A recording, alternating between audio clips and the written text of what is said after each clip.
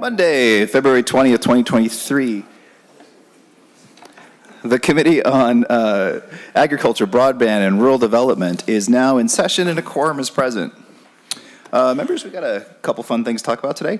We're going to start with Senator Gustafson, Senate File 1256, Eligibility Modification for a Cooperative Grant Program, and then Senator Gustafson's going to stay over there and talk to us a little bit about Senate File 1245, Soil Health Financial Assistance Program establishment, and then we'll hear from Senator Kupek with Senate File 1522 about veterinary technicians, practice of veterinary technology, and unlicensed veterinary employees regulation. Senator Gustafson, if you would please.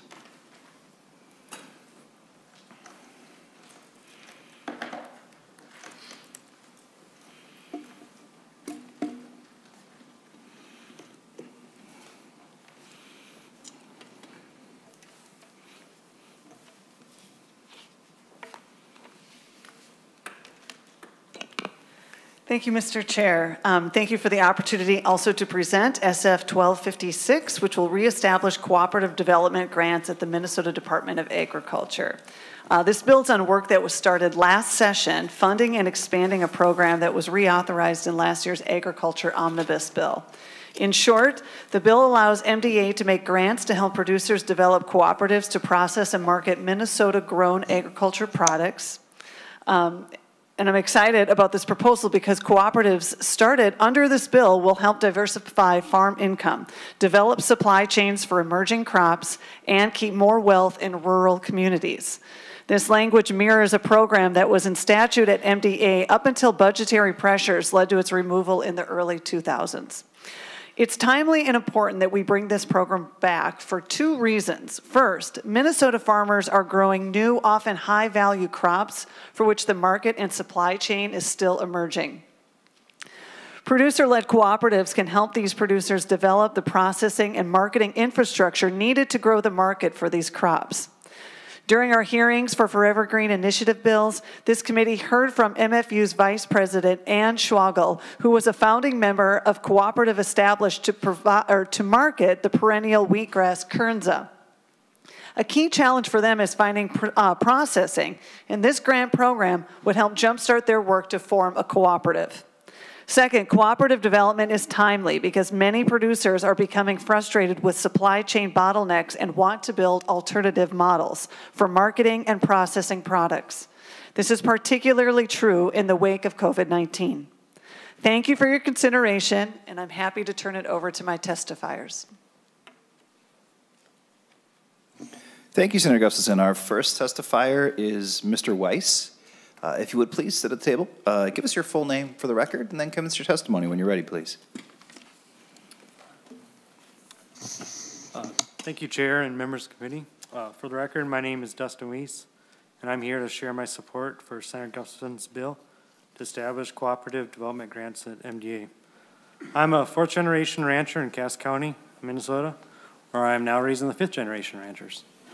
My siblings and I own one of the largest Angus ranches in Minnesota, in which I'm currently the operations manager. In Cass County alone, there are 20,000 head of cattle, but only one small mom-and-pop butcher shop for the whole county. Butcher shops in our areas are booked out a year well in advance, and that's before COVID even heightened everything. As president of our local cattlemen's association, I have realized the dire need for a place to market our beef. At the moment, most ranchers are all working individually trying to market their own beef, which takes a large capital investment and lots of time. And that's even if you find a place to butcher at. Thus, there's a strong demand for a new processing facility, and a cooperative model is a great option for us. A co-op is an exciting concept because the wealth generated by the business will circulate back to our local ranchers and stay within our state. But there are a lot of challenges with this project. As a rancher, I have a slim profit margin, so I have to make certain my investments are financially viable. If ranchers are going to put their money into something, it needs to make sense as a business. But when you form a cooperative with multiple business partners, there becomes many different businesses or different visions for the business. Thus, it is vital to utilize consultants who can give us a straight, non-biased view of the business. But consultants are costly. A grant like this would greatly help accelerate our work to collectively market beef in central Minnesota. In particular, it would go a long way towards funding those first feasibility studies, business plans, bylaws draftings, and other pieces that are needed for producers to invest. I'm excited about this new grant program, both for our project and for others across the strait. I hope it earns your support. Thank you. Thank you very much, Mr. Weiss. Our next testifier is online. Mr. Kala, are you available? If you are, please turn on your camera, unmute your microphone, state your full name for the record, and commence your testimony when you're ready, please. Hi, can you hear me? Hello? Okay. Thank you, we got you. Mr. Go Chair. ahead. Okay, thank you, Mr. Chair, and members of the committee. My name is Rodrigo Cala. I am a farmer and farm trainer for Latino Economic Development Center. I am happy to share my support for Representative Purcell's bills to provide early funding for co-op development. I've been part of forming 3 agricultural cooperatives. The first one, Aguagorda Co-op, we started working with them in 2011 in Lone Prairie, Minnesota. It's a group of 6 Latino farmers. They start growing food on the community gardens, and then 3 years later, they buy a farm, a 54 acres farm near Lone Prairie, Minnesota, and they have a co-op model for running this business. The second one, it's a shared ground farmers co-op. We started working with this co-op in 2014. We own this farm. It's on this farm for 6 members. 4 members are Latino farms, and 2 members are Anglo farmers. This is a marketing co-op based on St. Paul, Minnesota, and we searching produce from 55 other farms around the state. In 2022, we closed down this co-op, but we opened a third one. It's a 3-range poultry alliance. It's based on Northfield, Minnesota, and it's owned by 10 farmers. But we want to search produce from 100 different farms around the state. This co-op we raise chickens, trees, sheep, and vegetables in a regenerative way, so we can deal with markets and climate change in better way. In each of these cooperatives, early funding, access to training, access to markets, access to a distribution center is critical. The only way for a small farmer, immigrant, to achieve the goal is to working in a cooperative way. COVID-19 changed everything. COVID-19 give us a teaspoon of what it can be in the future if we don't have a better food system change to connect farmers and communities for the benefits of everybody. Thank you for allowing me to share my support for this bill, and I am happy to answer any question. Thank you so much. Thank you very much, Mr. Kala. Our next testifier is Mr. Edberg. Mr. Edberg, if you please come to the table to state your full name for the record and commence your testimony when you're ready.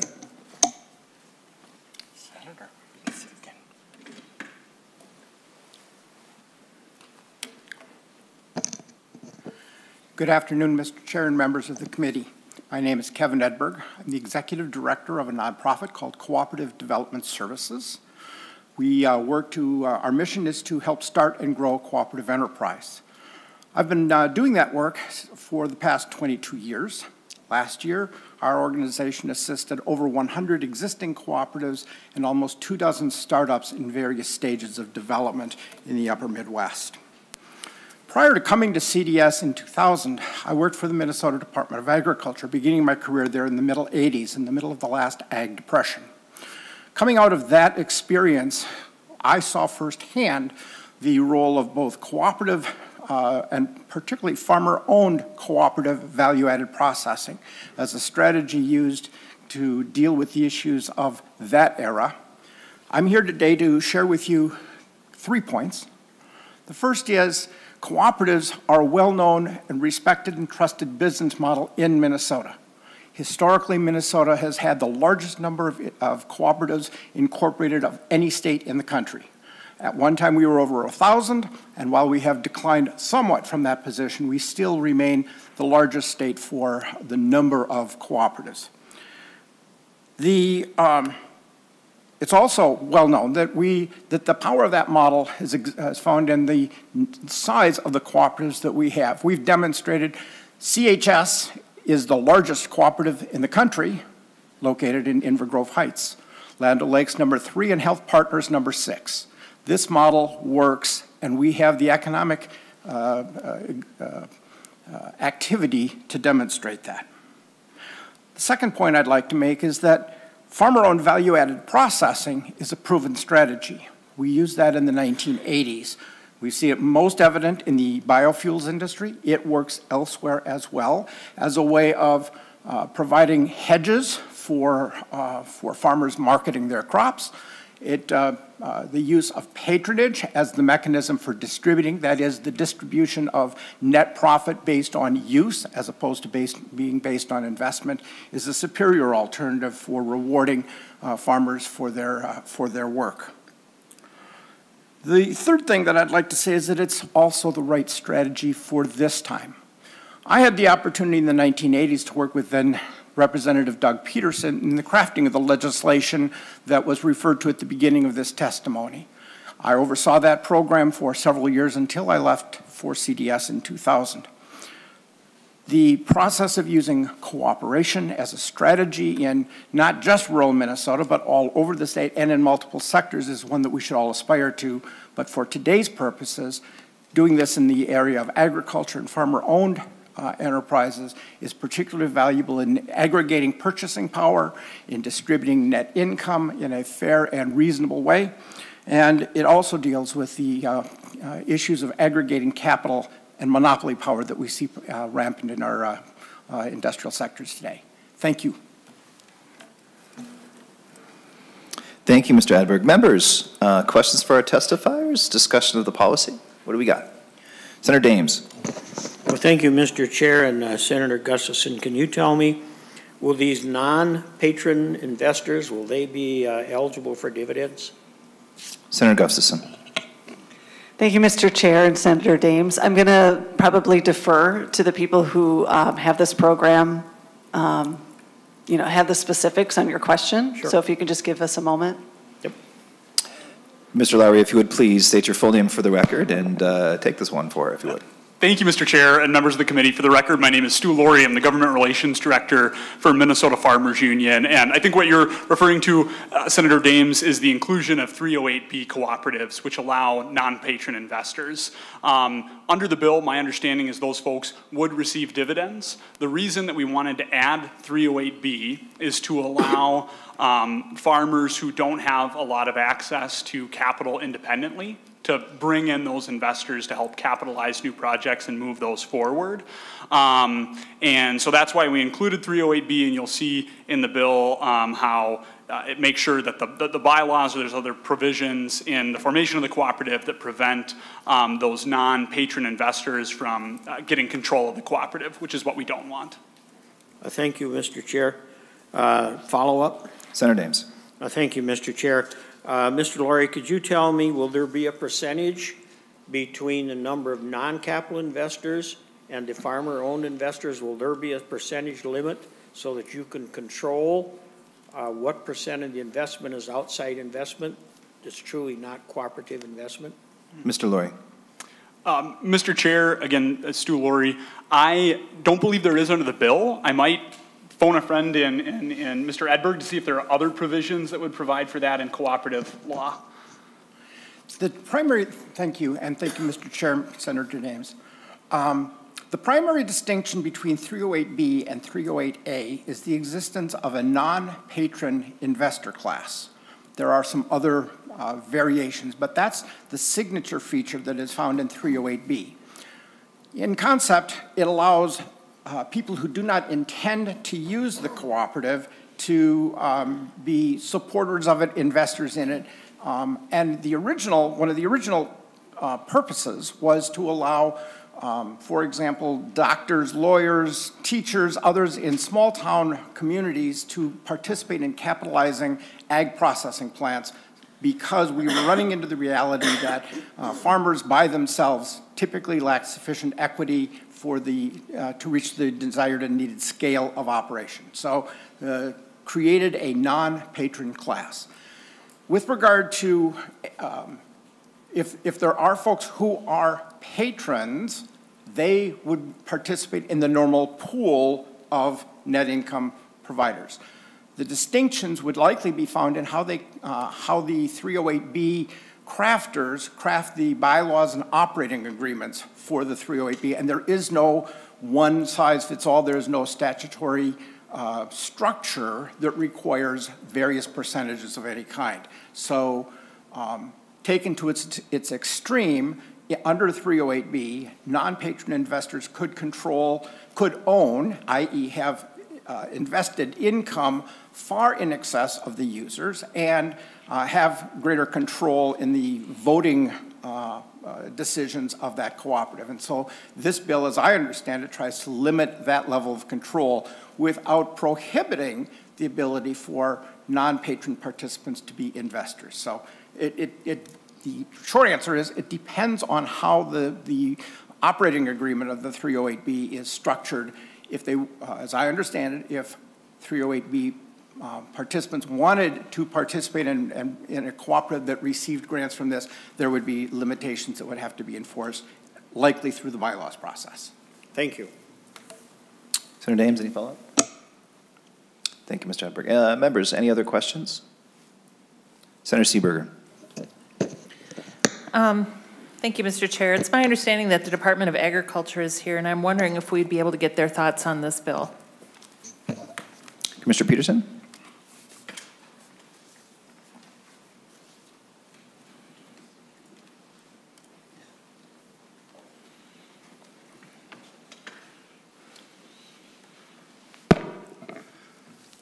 Commissioner Peterson, if you could, full name for the record, and then if you would please address Senator Seeberger's question. Thank you, Mr. Chair, and members. Tom Peterson, Commissioner in Minnesota Department of Agriculture, and to Senator Seeberger's bill.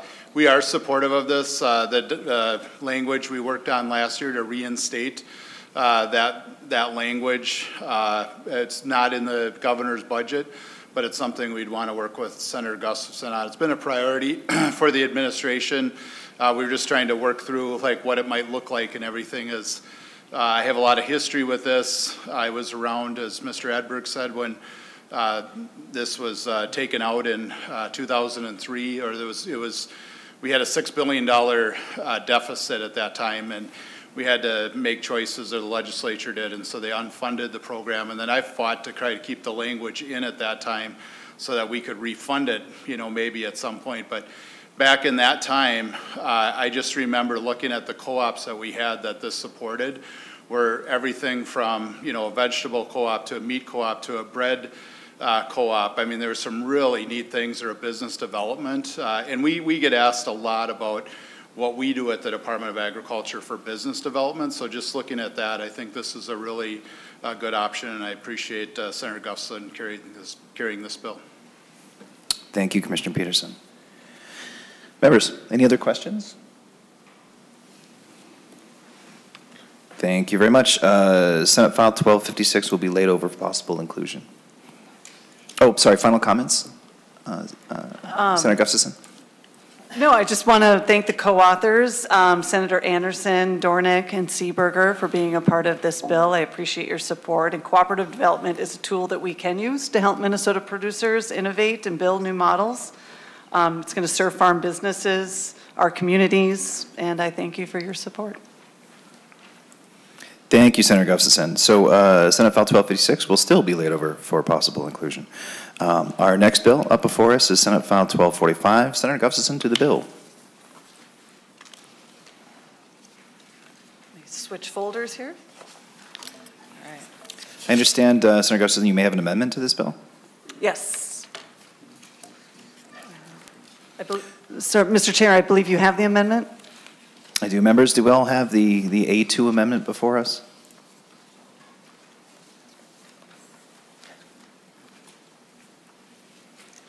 Everyone has it? Senator Gustafson, if you would move your amendment, please. So moved.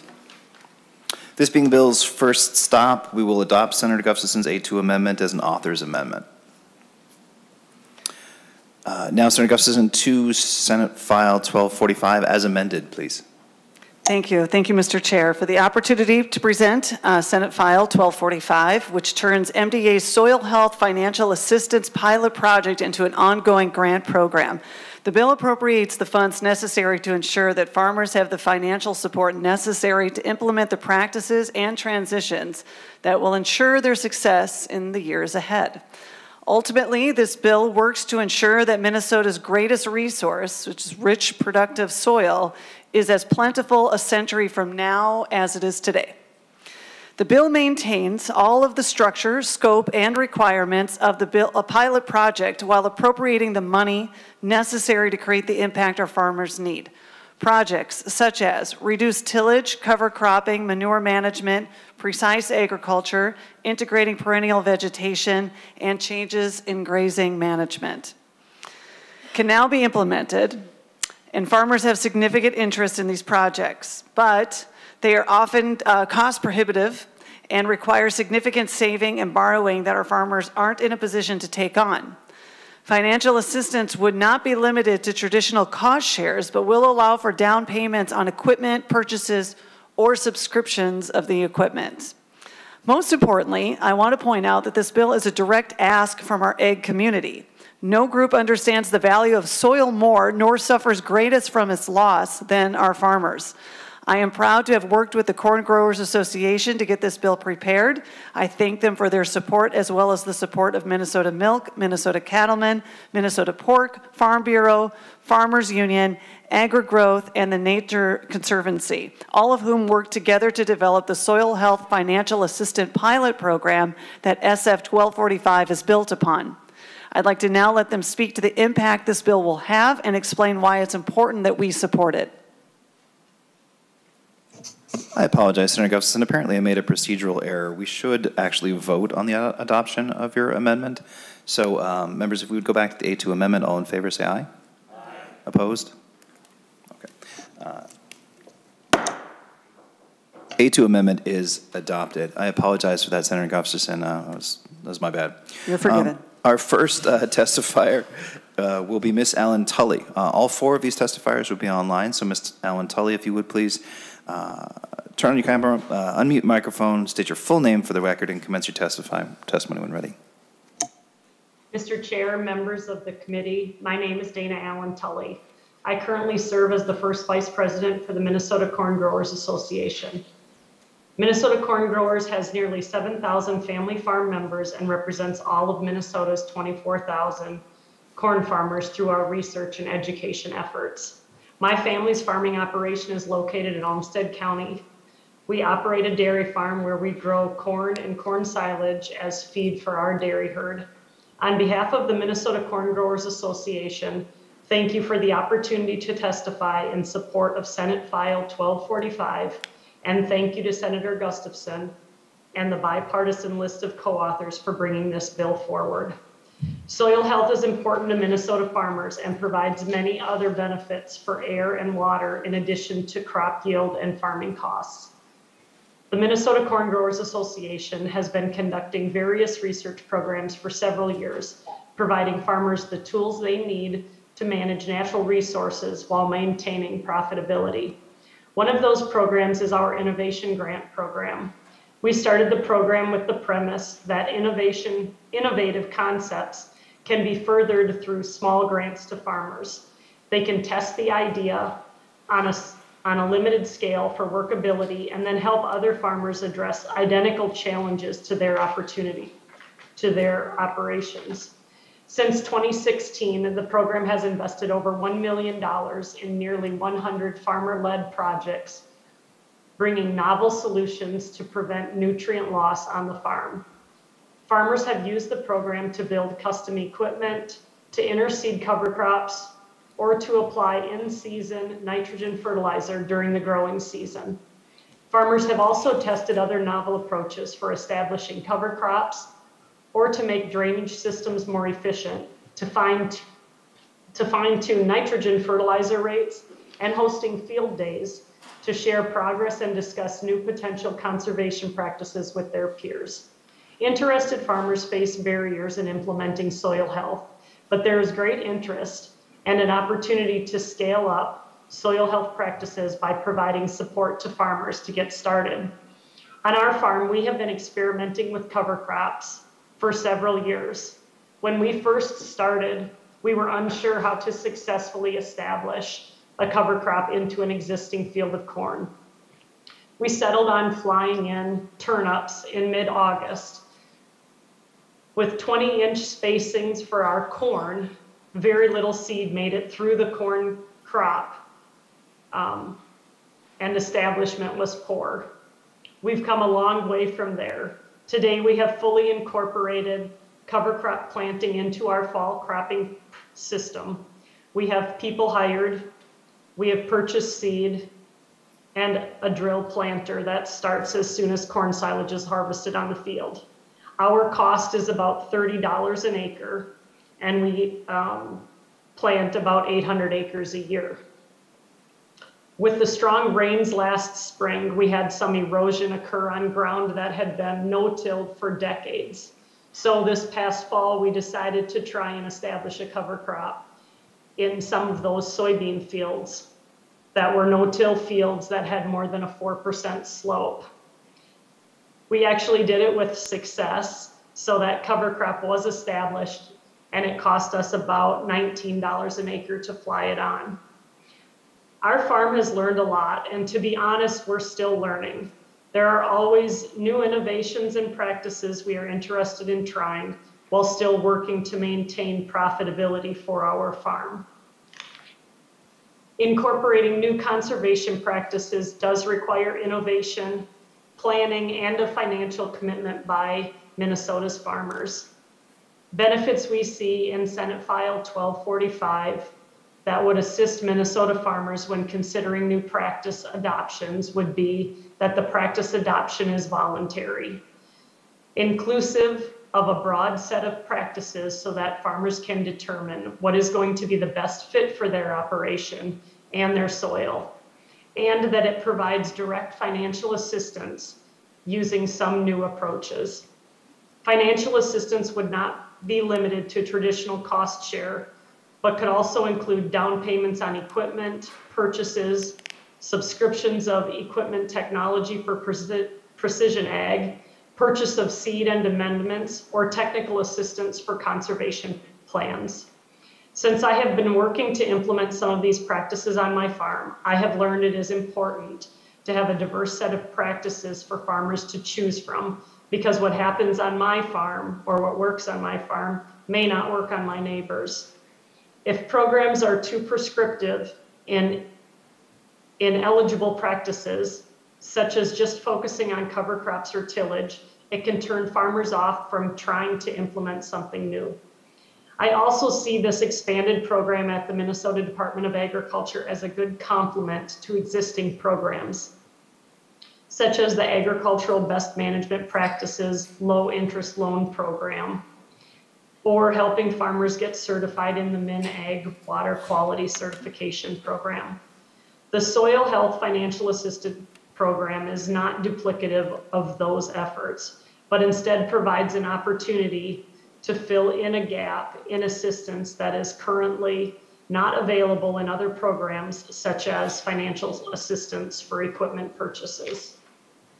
On behalf of the Minnesota Corn Growers Association, we appreciate your consideration and thank Senator Gustafson for bringing this bill forward. Thank you, Ms. Allen Tully. Our next testifier is Ms. Olson. If you would please, Ms. Olson, turn on your camera, unmute your microphone, state your full name for the record, and commence your testimony when ready.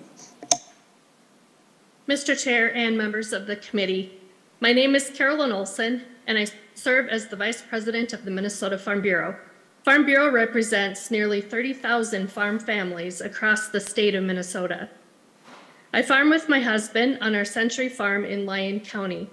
We started our transition to organic crop production in 1998 and now farm all of our land organically.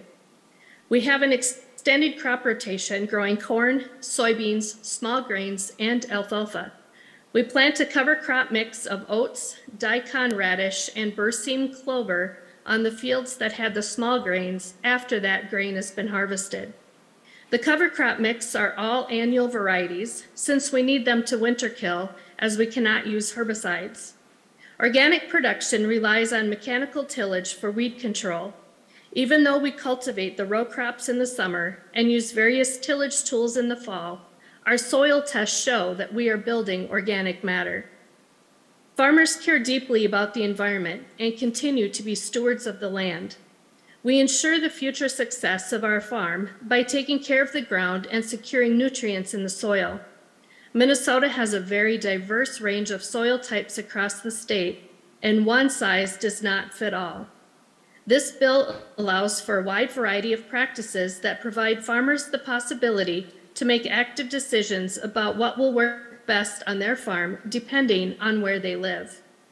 These grants will actively put conservation practices on the ground through a wide variety of eligible expenses that are often too big of a barrier for farmers to overcome on their own, especially as they are taking risks to be a leader amongst their peers. There is a liability you take as a farmer when first implementing soil health practices.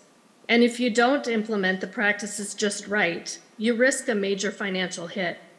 This bill helps to mitigate some of those risks among farmers who are looking to be a progressive leader. Minnesota Farm Bureau supports voluntary, market-based approaches to soil health and to environmental practices.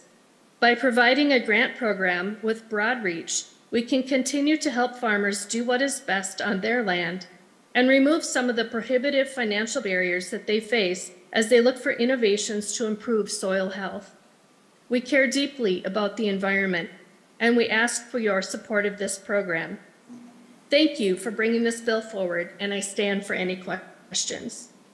Thank you, Ms. Olson. Mr. Miller, you're up next. If you would, please turn on your camera, unmute your microphone, state your full name for the record, and commence your testimony when ready.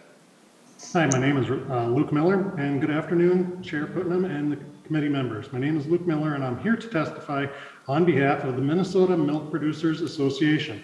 My family and I run Clearcrest Farms in Lewiston, Minnesota, where several generations of my family work together to make high-quality milk. The farm was founded in 1936 by my grandpa, and I'm the third generation and potential fourth generation coming. We believe that in order to be successful in the future is by continually improving our soil health, currently thereby reducing our reliance on chemical fertilizers and improving our utilization and recycling methods of on-farm nutrients. Currently, we're voluntarily implementing as many soil health practices as we can, as most dairy farms aim to do. However, one of the greatest hurdles in moving to more soil health practices on our farm and other dairy farms is the initial equipment investment cost. We believe that this bill will help overcome that first-year investment to begin implementation of more soil health practices. This bill is flexible enough that it will allow farmers to implement soil health practices on an individual farm level, but has enough direction to ensure that we are creating a partnership to get practices adopted and implemented. We're asking for your support of this bill, and we look forward to adding more soil health practices on our farm and encouraging other farms in Minnesota. Thank you on behalf of the Minnesota Milk Producers Association, and if you have any questions, that would be fine. Thank you, Mr. Miller. Our next testifier is Ms. Ayers, if you would, please. Ms. Ayers, please unmute your microphone, turn on your camera, state your full name for the record, and start your testimony when you're ready. Good afternoon, Mr. Chair and committee members. Thank you for this opportunity to comment on this critical bill. My name is Lynn Ayers, and I'm a farmer. I'm the owner-manager of a 1,000-acre farm in Sherburne County. My family has been farming this land for over a century, since 1878. We're now into our 5th generation. We've been committed to good environmental stewardship in the past, currently, and future generations. And we have a deep knowledge of this land, and we want to care for it to the best of our ability. We are a water quality certified quality farm certified by the Minnesota Department of Ag.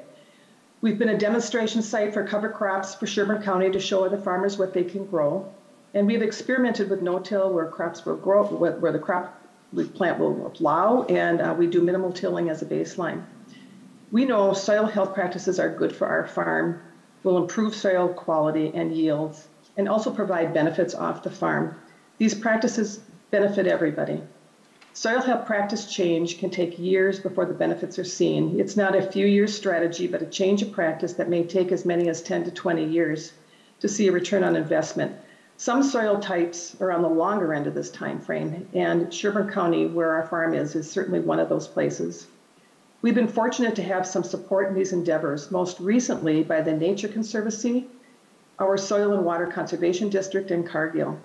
The last initiative we used was a 170-acre field enrolled for a 3-year cover crop experiment. We're now at the end of these 3 years. As part of this initiative, we did soil testing before and after, and we looked at yields on the experimental field that was adjacent that had the same crop. For this short 3-year period, we did not see an increase in organic matter, and we saw a loss of seed corn yields of about 5 to 6 bushel per acre. This was in addition to the $50 to $60 per acre cost to put in a cover crop and the additional expense to terminate the cover crop in spring. The use of cover crops makes sense in the very long run, with the hope to build yields, decrease inputs, and provide cover on the land for more seasons. But the expense and risk is great for farmers, and the challenge to implement with years before we're able to see the return on investment. Without financial support or an incentive to take these risks, any farmer faces significant questions about whether or not to continue using cover crops. If there's any way to provide technical support, like the effort proposed through Senate File 1245, which would provide cost share for soil health practices, this would go a long way to encourage more farmers to adopt these practices. Farmers need financial incentives to help cover the risks of providing these ecosystem services. Support would encourage more farmers to experiment and hang in there with these changes over the long haul and build healthy soil practices that align with their deep-rooted values. I'd be happy to answer any questions. Thank you very much, Ms. Ayers. Members, do we have questions for our testifiers or the bill's author?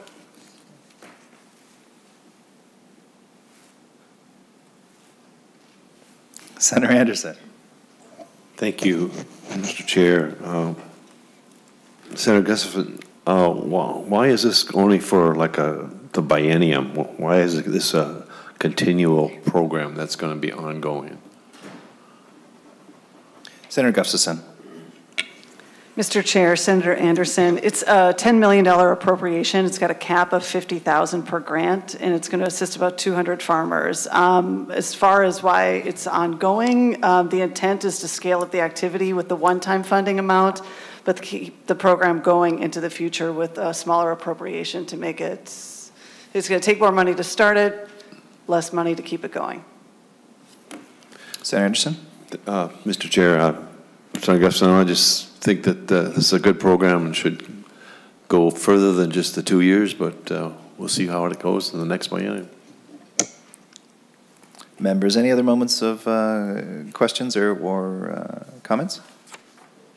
And Senator Gustafson, closing comments.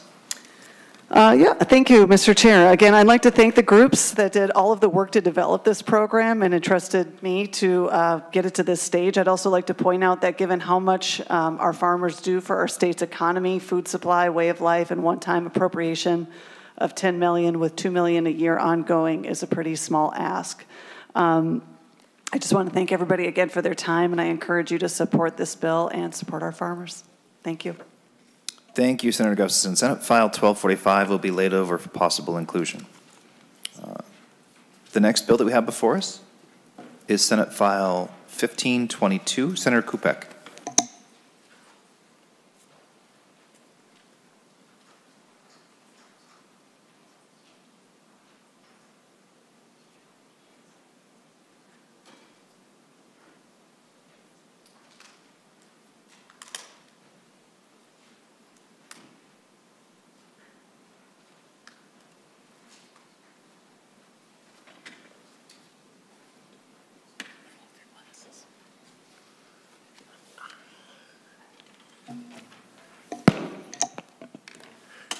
Senator Kupek, to your bill. Great. Thank you, Mr. Chair, members of the committee. Hospitals, clinics, vet offices around the U.S. and in the past year have been turning animals away because they are short-staffed. This is nothing new for farmers. For decades, farmers have endured a shortage of rural veterinarians, the kind of people who specialize in animals like cows, pigs, and sheep. But the problem is now at an all-time high, with 500 counties across 46 states reporting critical shortages just this last year alone. SF 1522 is a bill that would provide a voluntary pathway for licensure for veterinary technicians. The legislation would improve veterinary practices, efficiency through greater utilization of vet techs. It would recognize the education and skills that credentialed veterinary technicians possess and will lead to improved working conditions and retention. Licensed vet techs would be defined in the bill, but licensure would not be mandatory, so it is a voluntary program. If a veterinarian does not want to hire a licensed vet tech, or a vet tech wants to continue in their current capacity, they can. So nothing for them will change except their title. What it does do, though, is expand what veterinary technicians can do if they are licensed. And with a growing shortage of veterinarians and four-year retention rates in the veterinary tech profession, this will help alleviate overloaded practice and make the industry more efficient. Minnesota is one of only 8 states in the country that does not regulate vet techs. There are presently no professional requirements needed for them to work in veterinary medicine, a job that does include dispensing controlled substances and educating the public on the health and welfare of their pets and animals. This bill would improve and enhance public safety by requiring accountability and oversight with a mechanism to investigate misconduct like drug diversion. Licensed vet techs would be defined in the bill, but again, licensure is not mandatory. Chairman and members, I have 2 testifiers with me today that will speak to the bill, and they'll answer any questions that you may have. Thank you, Senator Kubik. My understanding is we have 2 folks here to testify on behalf of this bill, Ms. Horn and Mr. Belay. If you would please come to the table. Ms. Horn, if you would please state your full name for the record and commence your testimony when you're ready. Thank you, Chair Putnam, Vice Chair Kupik, and committee members for your time today. I also want to thank Senator Kupik for chief authoring this bill. My name is Kim Horn, and I have worked as a veterinary technician for over 40 years. I chair the Minnesota Association of Veterinary Technicians Credentials Committee, which reviews our existing 2,700 voluntarily certified vet techs. Veterinary technicians often serve on the front lines of veterinary businesses, and we play a key role in keeping the public safe by being competent in the recognition and prevention of infectious and zoonotic diseases, both in our companion and farm animals. The agriculture sector in Minnesota depends on animal health professionals in a variety of areas. This bill aims to expand what a licensed veterinary technician can do. Licensure is not mandatory, so businesses can continue to operate as they are currently. But for those vet techs, both certified and non-certified, that choose to become licensed, they can be better utilized and improve efficiencies in our profession. By legally allowing the veterinarian to supervise remotely and to delegate the supervisory responsibility of non-licensed employees to the licensed veterinary technician, this will all help to free up the veterinarian's time in both metro and rural areas. Having definitions that align with the American Veterinary Medical Association and allowing supervisory authority to be delegated to a licensed veterinary technician will enhance how veterinary medicine is able to be practiced in Minnesota. I am quite concerned with the current trend of losing more vet techs than we are gaining. This contributes to the critical shortage we are experiencing in the veterinary industry. Veterinary technicians who are fully utilized and have title protection are more likely to stay in the career field. Retaining these individuals is a great start to addressing the worker shortage. Thank you. Thank you, Ms. Horn. Now, Dr. Belay, if you would please state your full name for the record and commence your testimony when you're ready. Yes. Yes, thank you, Chair Putnam and Senators. My name is Alan Bailey. I am a veterinarian. I want to thank Senator Kupek for supporting this bill and bringing it forward. I'm a practicing equine veterinarian. I'm also a faculty member at Ridgewater College in Wilmer, and I am also the chairperson of the Minnesota Veterinary Medical Association's Veterinary Technician Committee. Ridgewater College is one of only 4 MnSTATE or MnSCU state colleges that offers the veterinary technician program. You may recall that in 2016, we had 12 veterinary technician teaching programs in the state. Now we've just got the 4 state colleges. My first key point, the Minnesota Veterinary Medical Association and the Minnesota Association of Veterinary Technicians have worked together to support this legislation with the intent of bringing Minnesota up to U.S. industry standards and to reduce the shortage of veterinary technicians. We not only have a shortage of veterinary technicians in the United States and Minnesota, but we're on the cusp of significant shortage of veterinarians in this country. It is predicted that by just 2030, we will be short 10,000 veterinarians in the United States. Now, to give you a perspective, there's only 130,000 practicing veterinarians in the United States. This is a significant reduction. My second key point, veterinary technicians are voluntarily certified in Minnesota through the Minnesota Veterinary Medical Association. As chair, I'm informed when there has been a complaint that comes to the association about a veterinary technician's misconduct. Examples of misconduct would be taking a pet-owning client's credit card and using it for their personal purchases, and also drug diversions. Because their certification is voluntary, the association can do nothing. Unfortunately, these employees involved in drug diversions often are fired, go down the street, and go to work at another veterinary clinic where they may have an opportunity to divert additional controlled substances. We believe firmly that licensure of veterinary technicians will provide state oversight as well as a mechanism for investigation and potential discipline of these individuals for their misconduct. My last point. This bill was developed using national models, including definitions and scope of practice. Both the associations are working together to endorse a path towards licensure for veterinary technicians. Therefore, we have proposed a voluntary licensure with a lenient grandfather clause. We thank you for your time and ask for your support. Thank you, Dr. Bailey, and I apologize for what I did to your name. I tried a little too hard. Appreciate you being here and your testimony.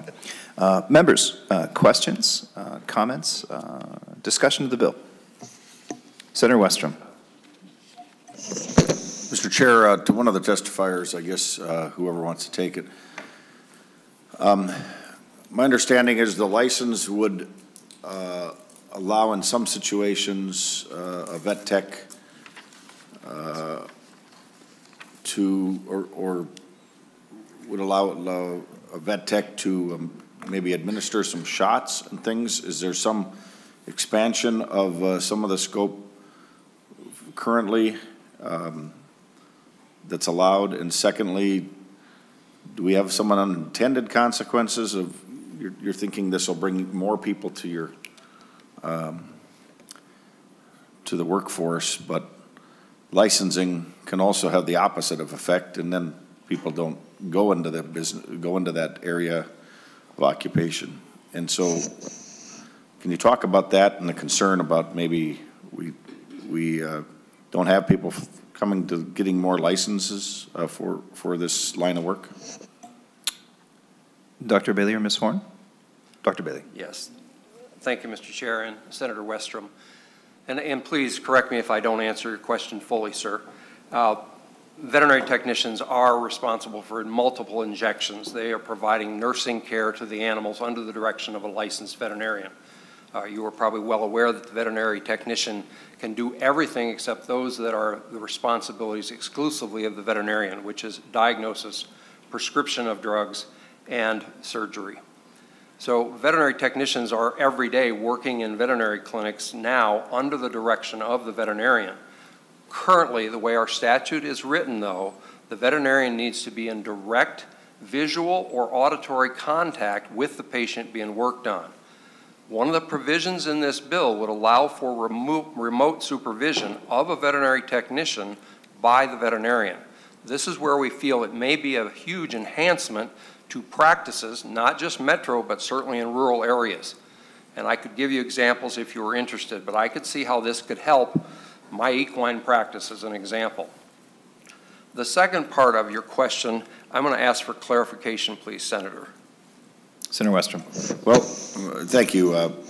And I guess the clarification is sometimes we license more and more people, and it just drives others out of that arena because they either don't want to go into it full time and don't want to put into it what now a license would take, where they could otherwise go to the vet business and take on the job and get trained while they're doing it. And so I'm concerned that we just add more licenses and we probably have fewer people looking to go into that arena potentially by making it harder to get into being a vet tech. Dr. Bailey? Chair Putnam, thank you, and Senator Westrom, thanks for that clarification. We feel, and the research has shown across the nation, that by empowering the veterinary technician and by recognizing them and utilizing their skills, they are much more likely to stay in the career field. We've currently got over 2,700 voluntarily certified veterinary technicians in Minnesota, and our surveys have showed that the great majority of them are on board and want to be, desire to be licensed. Again, this is coming forward from both the associations, the Veterinary Medical Association as well as the Association of Veterinary Technicians. They are asking for this. We veterinarians are asking for it because we believe it will keep more people in the career field. We do not believe it will be an impediment to reduce or any lead to any reduction in the number of people going into the career field. Dr. Bailey, if I may follow up Senator Westrom, just very quickly, is there a sense that with licensure will come increased compensation? Yes, Senator or Chair Putnam, we believe yes, it may lead to some increases in compensation. What we're seeing in the industry, though, is because of the tremendous shortage, wages have gone up quite significantly in just the last few years. I apologize for interrupting, Senator Westrom. Continue. Senator Kunish. Thank you very much. I was just formulating my question here. So we have, right now we have non-certified veterinary technicians. And they, if I have this straight, they cannot perform procedures without the veterinarian either being in visual or audio space, correct? Thank you. And if they were to, and if you're making this voluntarily certified, that would mean that those that are not certified would still not be able to perform those procedures. Am I right? Dr. Bailey? Thank you, Chair Putnam and Senator. I probably need to back up a little bit. Again, as I said, the veterinarian has to be in direct auditory or visual range of any patient being worked on. The language in this bill would allow licensed veterinary technicians to supervise other unlicensed employees. And I apologize that I didn't say that. The way our current law is, the only one that's recognized is the veterinarian. Everyone else in a veterinary facility is considered an unlicensed employee. There is no restrictions on what that employee can do. We feel this will help with the manpower shortage, the workforce shortage, because the veterinary technician who's licensed will be able to supervise some of the actions of the other unlicensed employees. Did that clarify? Senator Kunish? Yes, it did. Thank you. And one more question, please. Senator Kunish. So I see that you have in here specifications for non-resident licensed veterinary technicians. And I'm going to assume that because a lot of our farms are near the borders of other states, that that is to allow, and maybe I'm assuming this,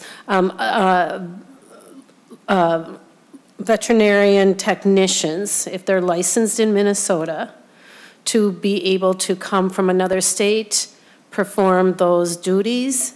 And I'm wondering if there's reciprocity between all the states that we border with. Dr. Bailey. Chair Putnam, and I hope I understand your question. If I don't, please clarify. Reciprocity is not a given because individuals in 42 other states license or regulate their veterinary technicians. So reciprocity would not necessarily be given. What we do see, though, is that licensed veterinary technicians will have greater ability to move to other states where they are regulated.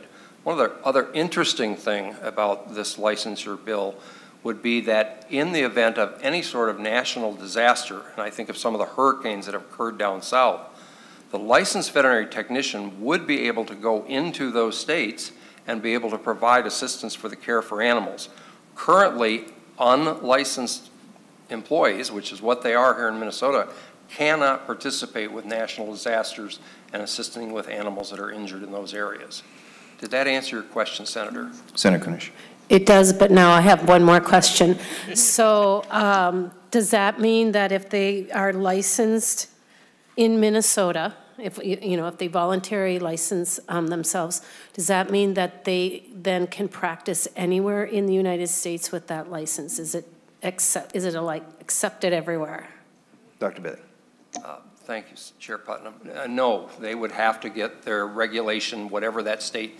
The different states use different languages. Some states call them registered veterinary technicians. Some call them licensed veterinary technicians. And a few states, still under state regulations, call them certified.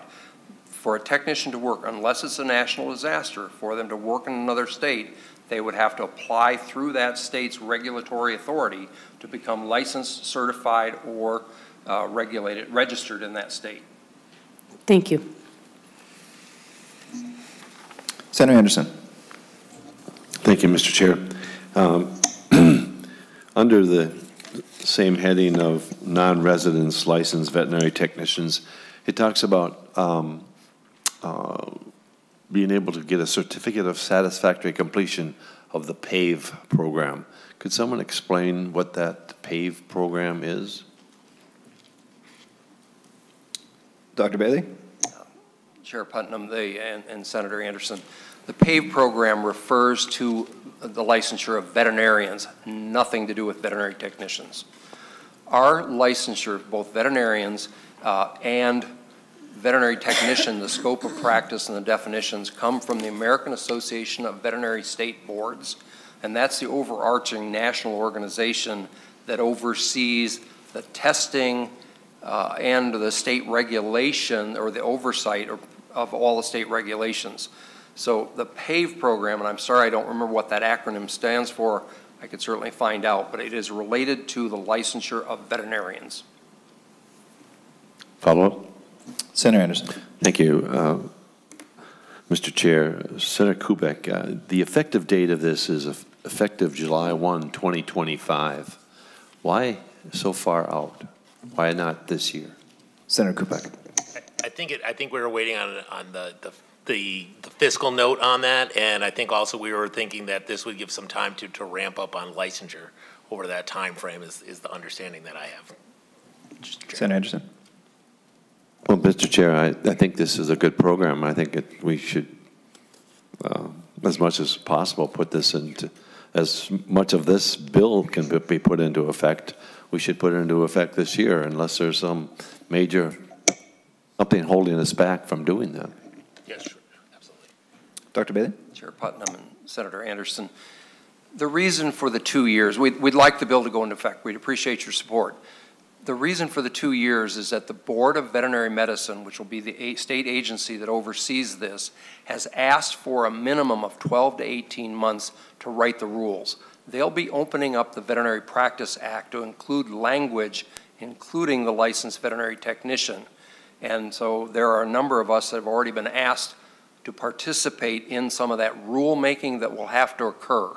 Since the Board of Veterinary Medicine asked for 12 to 18 months, that was the reason for the suggestion of 2 years.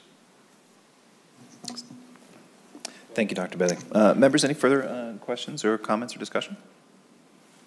Senator Kupek, if you would, please, your closing comments. Sure. First, too, I want to thank Senator Dames also for co-sponsoring on this bill.